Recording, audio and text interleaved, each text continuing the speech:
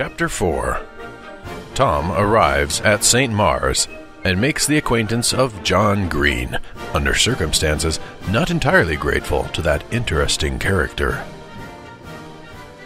"Look out, Tom! That's Pawnee Creek!"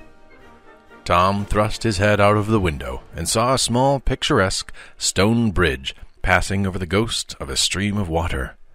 He had hardly time to catch one glimpse of it when his hat blew off, dropping straight down into the bed of Pawnee Creek. He drew in his head mournfully. "I guess traveling is pretty expensive," he growled. "There's 25 cents for caramels, $1.10 for railroad candy that made me sick, 85 cents for oranges, $1.50 to that conductor for his old lantern, and a new hat to Pawnee Creek." "Oh, you can get your hat back easily enough. It's only a short walk from the college. Now, keep your eyes open 1 minute," continued Harry. "See," he added a few minutes later, "see that road leading along by the hedge? Many's the time I've taken a walk on it. Hullo, there's the good old white fence. Now we are passing the college grounds." Tom had scarcely time to take a fair look at the fence when the train came to a standstill in front of a large 4-story brick building with the words St. Maure's College crowning its brow. Fronting the building was a spacious garden, diversified by several winding and shady walks.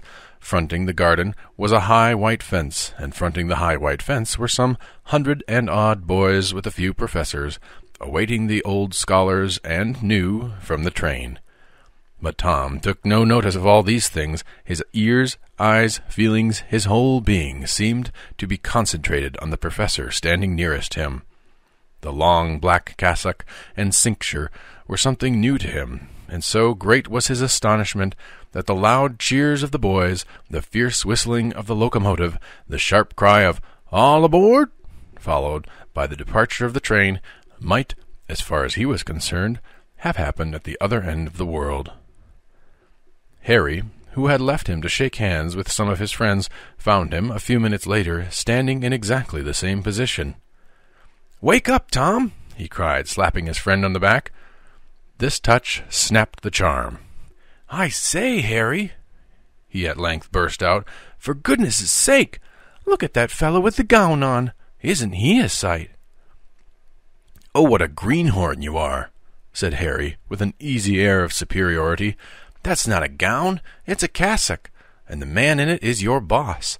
He's the prefect of the small boys." Tom's face expressed about 2 closely written pages of astonishment. "Does he always wear that thing?" "Yes. Come on up and I'll introduce you." "But does he really wear it all the time?" "That's what I said." "Gracious! I'm glad of that. I'd like to see him catch me if I want to run. Ha! He looks for all the world like an old lady." "You'll find out pretty soon whether he can run or not," retorted Harry a little sharply. "As to being an old lady, you'll change your mind mightily if you try any of your tricks on him. Mr. Middleton," he continued, addressing himself to the subject of these remarks, "here's another St. Louis boy, my friend Tommy Playfair." The prefect, with a smile and a word of welcome, cordially shook Tom's hand, at the same time bestowing such a clear, penetrating look upon the chubby, upturned face that, as Tom afterwards declared, Mr. Middleton seemed to see clear through his sailor shirt, way back to his shirt collar on the other side. "You're a wild colt, I suppose?" "Not so very wild, sir," said Tom, in his gentlest tones. "Is he as lively as you, Harry?" asked the prefect. "I'm not going to be wild any more, Mr. Middleton," returned Harry in all meekness. Indeed, the subdued air that had come over Harry now that he stood in the presence of his prefect was something wonderful. "Well, Harry," continued Mr. Middleton, "you may take care of your new friend yourself for the present. I see some newcomers over there who appear to be very timid and ill at ease. They are quite lost." And he hastened away to do the honors to the 5 Jones boys. Tom and Harry, left to themselves, sauntered leisurely up the garden walk, the former all eyes for his new surroundings. "What's that long, low frame shanty to our right?" asked Tom. That's the infirmary. When you get sick, you go there and lay up for repairs. Looks kind of snug. Yes, but when a fellow's getting just well enough to enjoy the jam and buttered toast, they turn him out. This large 4-story brick building in front of us is where the fathers and prefects have their rooms. The lower floor of it on the east side, though, is the refectory for us little boys. You know there are 2 yards, 2 refectories, 2 study halls, and 2 washrooms, and 4 dormitories, so as to keep little boys and big boys apart. The large room just above the refectory is our study hall. Now come on over to our washroom, and we'll wash and brush up before dinner. They turned to the right, on reaching the railed steps leading up to the brick building, and passed between the infirmary on one side, and, on the other, a substantial 3-story structure of stone, which, as Harry informed Tom, was the classroom building. Continuing straight on, they passed through a double gate, generally ajar, by the way, and found themselves in an open playground about 400 feet long by 200 wide. "This is the small boys' yard," volunteered Harry. "Yes?" queried Tom plaintively. "Does a fellow have to stay around here all the time?" "All the time if he doesn't behave himself. But come on, let's hurry in before the rush." Beside the gate, at their right, and next to the classroom building, stood a 2-story frame house, the upper floor of which was a dormitory and the lower a washroom. On entering, a novel scene presented itself to Tom's eyes. With the exception of 1 plane and 2 shovelboard tables and a few benches, the main body of the room was devoid of all furniture and other obstruction. But lining the 4 walls, all around, was a series of small boxes with hinged doors, each box divided into an upper and lower partition, used for keeping of soaps, brushes, toilet articles, and the like, and above the boxes were scattered towels, soap, and tin basins in all manner of ungraceful confusion, the towels, for the most part, dangling from a water-pipe, ornamented with here and there a faucet. At the time that our 2 friends entered, there were a few boys in the room, engaged at their ablutions, while a prefect, notebook in hand, was giving each boy on his entrance one of the many boxes. "How do, Mr. Phelan?" said Harry, tipping his hat and shaking hands with his superior. "Why, Harry, so here you are again."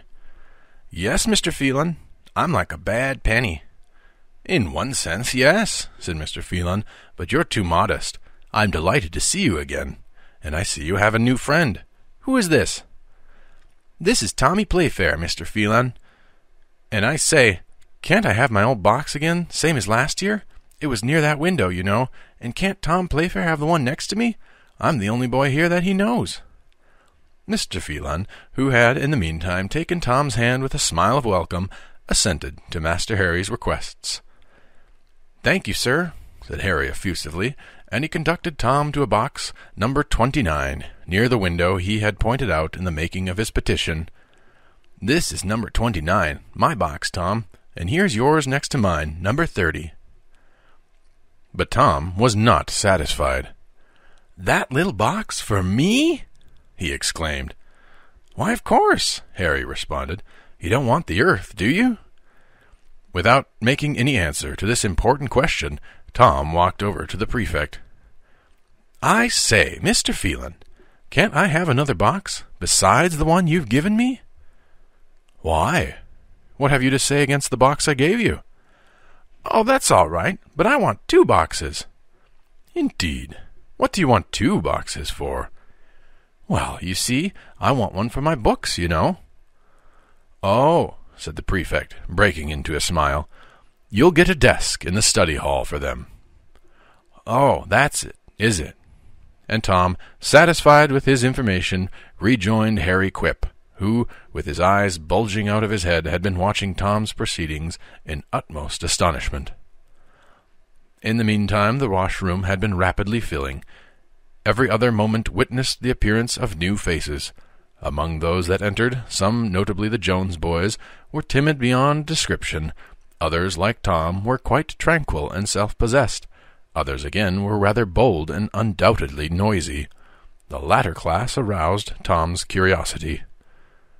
"I say, Harry," he inquired, Who are those fellows in here that talk so loud and lift up their shoulders when they walk around and go on as if they own the whole place?" "Shh! Don't talk so loud, Tom," said Harry with unaffected seriousness. "They're a few of the old boys. You see, they're perfectly at home. They're apt to be pretty hard on newcomers." "Are all the old boys that way?" was Tom's next question. "Well, not all, but a great many are."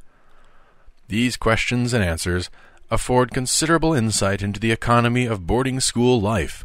We hear and read a great deal about the easy confidence, nay, boldness, of old servants, old clerks, and the like, but what are they all compared to the old student at boarding-school? As a newcomer, he may be the most timid, the most meek of mortals. The first few weeks of his changed life he may rarely speak above a whisper. But with the rolling months, as he picks up a friend or so, evidences of ease and natural bearing insinuate themselves into his address. At the end of the term he departs, it may be, a quiet, gentlemanly boy. But, vacation over, lo!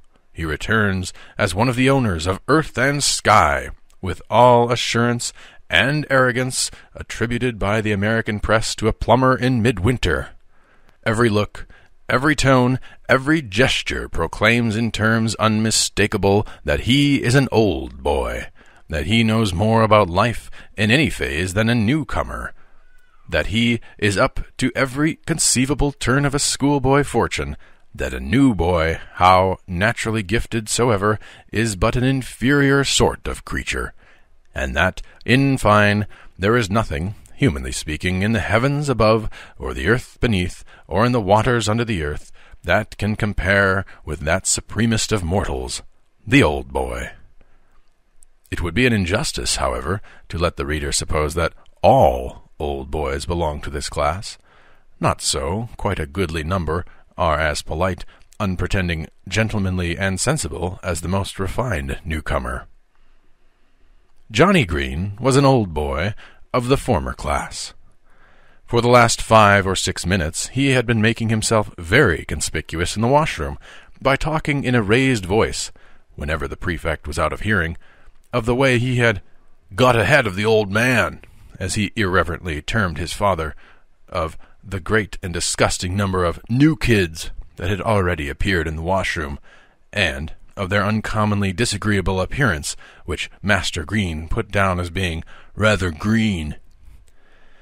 Having completed his toilet, which consisted chiefly, and indeed almost exclusively, in so arranging his hair as to conceal almost entirely his freckled forehead, John Green stationed himself at the narrow door of the washroom, where he amused himself at such odd times as the attending prefect's preoccupation allowed, by tripping up various little newcomers as they chanced to leave or enter.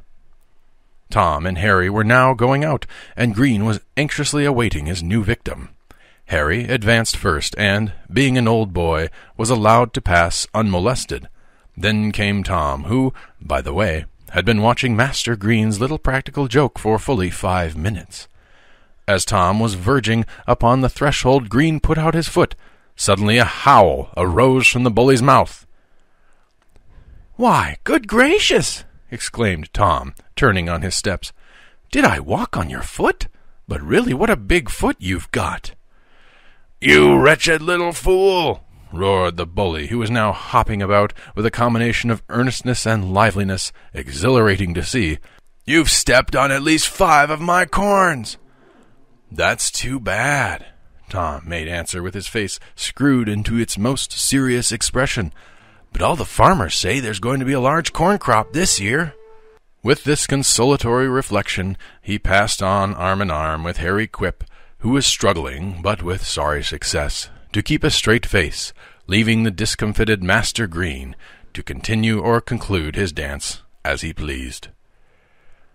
Adjoining the end of the washroom there was, and is yet doubtless, a small shed, under whose protecting cover were a turning pole, a pair of parallel bars, and a few other articles of gymnastics, and a line of benches. Upon one of these latter our 2 friends seated themselves, calmly awaiting the welcome sound of the dinner bell. But the calm, how often history repeats itself, proved to be the forerunner of a storm. Scarcely had they composed themselves in their seats when John Green, who was wearied of dancing and anxious to meet Tom in a place beyond sight of all prefects, turned the corner. Leisurely leaning his head on his left arm on one of the parallel bars, and placing his right hand on his hip, he had made a special study of this special attitude during vacation, he fastened a stern gaze upon Tom. Notwithstanding, our hero seemed oblivious to Green's presence. "I say," began the bully, when he realized that both pose and gaze had shot wide of the mark, "are there any more like you at home?" "I don't know, I'm sure," answered Tom with suavité, "but if you wish, I'll write home and ask." At this retort, 3 or 4 newcomers who were sitting nearby and had been gazing about listlessly broke into a titter. The bully glared at them ferociously, whereupon their faces fell into length again, and a faraway look, the symptom of homesickness, came into their eyes. Harry had laughed too, but his laugh met with no rebuke. He was an old boy, and in consequence was entitled to the privilege. Encouraged by the power of his eye, Master Green turned it in full force upon Tom, and again addressed himself to that unterrified youth. "What's your name, sonny?" Tom's face assumed a troubled expression. He passed his hand over his forehead and through his hair, then, after a pause, made an answer. "Can't remember it just now. My memory's bad when the weather's warm. It's an awful long name. It took the priest over 5 minutes to get it in the day I was baptized." Another titter from the listeners and a loud laugh from Harry, but Green was too astonished at the coolness of the newcomer to check this outburst. "I suppose," continued Green with excessive irony, "that you think you're funny." "I guess I do," answered Tom blandly. "All the family say I am. When I was home, they never let me go to funerals for fear I'd make 'em laugh in the solemn parts." A prolonged giggle and a louder laugh. "You're terribly smart," exclaimed the withering Green, who, forgetting his pose, was now quite stiff and bolt upright. "Smart?" echoed Tom. "Why, now you're hitting the nail right on the head. The fellows back at school I attended last year said they wouldn't come back if I did, 'cause I was carried off all the premiums. That's why I came here." "You'd better shut your mouth, or I'll hit you one," vociferated the bully, drowning the laughter evoked by this last retort, and as he spoke he pulled up the arms of his coat, revealing in the act a pair of cuffs with many flashing cuff buttons. "Oh, if you're going to strike," pursued Tom, with all the placidity of a mid-spring zephyr, "I think I'd better shut my mouth, or you might poke your fist down my throat, and then I'd be sick for life." In this quick rejoinder there was to the spectators gazing upon Green's clenched fist a certain obviousness of point. Consequently, it aroused mirth in all the listeners and rage in the heart of a bully. "You're a coward!" he foamed. "That's what you say," said Tom. "And a sneak." "That's what you say."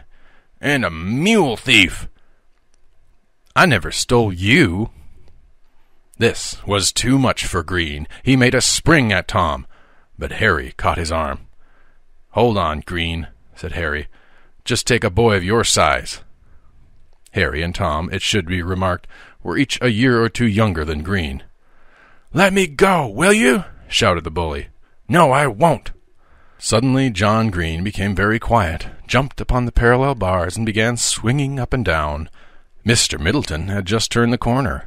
Harry broke into a whistle, while Tom maintained his blandness to the end. Before hostilities could be renewed, the bell rang for dinner. "You took him in great shape, Tom," observed Harry on the way to the refectory. "Where did you get that cool way of saying things?" "Oh, I used to have a great many rows with my uncle. He got me so as I couldn't get excited. All the same, you'd better keep your eyes open. Green will pay you back for your talk before long. Anyhow, if I'm around, or any decent old fellow, you'll be all right. He's a coward and a mean boy, and if he caught you alone, he'd be sure to take it out on you, but he won't tackle us together." They were now at the door of the refectory. As each student entered, Mr. Middleton assigned him his place at one of the 10 tables, each of these being laid for 12. To their regret, Harry and Tom were placed at different tables. Dinner passed off quietly. Before the thanks had been returned, Mr. Middleton announced that each boy should, immediately on leaving the refectory, go to the room of the prefect of studies, where he would learn his class and obtain a list of the books which he should procure from the procurator, or, being translated, the buyer. Tom and Harry, who contrived to have their interview with the prefect of studies at the same time, were both assigned to the class of rudiments, a class where the student is prepared to enter upon the study of Latin. They managed to get their books about the same time, too, and so, to their undisguised delight, Mr. Middleton appointed them seats next to each other in the hall of studies. "Tom, this is just glorious!" exclaimed Harry, as they emerged from the study room. "We're in the same class, and we're right next to each other for studies. But look here, while you were getting your books, and I was outside waiting for you, I heard something. Do you know the first thing Green is going to do to you?" "No, what?" "Why, the first chance he gets today, he's going to pin a paper on your back with the words, 'Kick me, I am a fool,' on it. He's waiting his chance now in the yard, I think." Tom stood still and gave himself up for a few seconds to reflection. Then he resumed his walk and observed, "We'll fix him if he tries it, Harry. I'll tell you what, we'll let him go pretty far with this joke. I won't notice him. But when he gets behind me and is pinning it on me, you take out your handkerchief, will you? Of course, you'll be standing in front and facing me." "What'll you do?" "You'll see. He won't enjoy the joke very much, anyhow." No sooner had the boys entered the yard than they noticed that John Green was eyeing them closely. "He's waiting his chance," whispered Harry. "Just so," answered Tom. "Say, let's go down by the handball alley." Harry acquiesced, and both made their way to the further end of the yard. Harry, with his hands in his pockets, leaned against the body of the alley so as to take in the whole playground, while Tom, also hands in pockets, stood facing Harry, commanding a view of nothing save what was included in the two walls of the alley. Green, in the meantime, was following in their wake with stealthy steps. Even Tom could divine this from the expression on Harry's countenance. At length, Green had secured a suitable position for pinning on the placard. He stooped, forthwith Harry drew out his handkerchief. "Talking of jumping," exclaimed Tom at once, "how's this?" And he gave a sharp backward kick with his right foot. Green received the full force of this on his shins, the tenderest part of him, perhaps, by the law of compensation, for his head was within a little of being actually impregnable, both as to blows and to ideas. On the moment, Green testified his presence by a prolonged howl. "Good gracious!" Tom exclaimed, turning around and addressing Green, who with both hands was holding one knee and hopping enthusiastically, with the only foot he had at liberty. "How in the world did you come to be behind me? You're terribly unlucky, ain't you?" A crowd of boys, who had been watching Green's ill-timed attempt to fasten on the placard, were now shouting and laughing as they hurried down the yard to take in fuller detail, the victim's lively and novel dance. "Does it hurt?" asked Tom compassionately as he picked up the placard, which Green had allowed to fall upon the ground. "Does it hurt?" bawled Green, suspending his dance to give full effect to the answer. "Oh, no, it doesn't hurt at all. It's awful pleasant, you fool." And with this burst of eloquence, he resumed his dancing. "I say, what's this?" inquired Tom, holding the placard at arm's length and scanning it critically. "Is this your paper?" "Yes, and I wished you and that paper were in Halifax." The intense devotion of this sentiment was beyond doubt.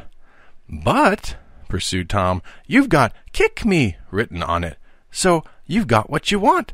And are you really and truly a fool?" This question so angered Green that he lost sight of his pain. Releasing his injured leg, he made a savage rush at Tom. But this time, too, his intentions were frustrated.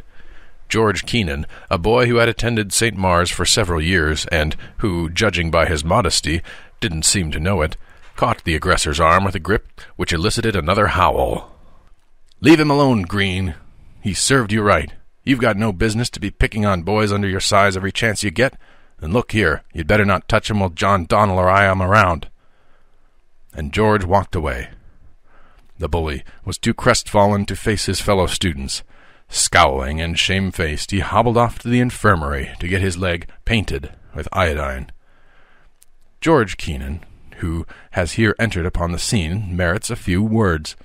He was a model boy, not the kind of model boy that figures in many tales for the young, but such a model as you may expect to meet with occasionally, nay, God be thanked for it, oftentimes in real life. At baseball, running, handball, football, and all manner of athletic games, no one was more skilled than George. He was small, undergrown for his years, and slightly made. Still his strength was unquestioned. And yet no one had ever known George to exert his strength for mean or low purposes. No one had ever known him to use his influence for aught save what was ennobling. He was everybody's friend. With him the bad were, for the nonce, good, and the good were better. Withal he was cheerful, jocose, and a bit of a wag. He made his way through life with the brightness and wholesomeness of a sunbeam. Nor is George, among the general run of boarding-school students, an isolated character. In every well-conducted boarding-school there are hearts as warm and minds as noble. These boys are themselves the least self-conscious of mortals. Though they know it not, they are doing work, and good work too, for the Lord and Saviour, whom in the nobility of their hearts they love with manly tenderness.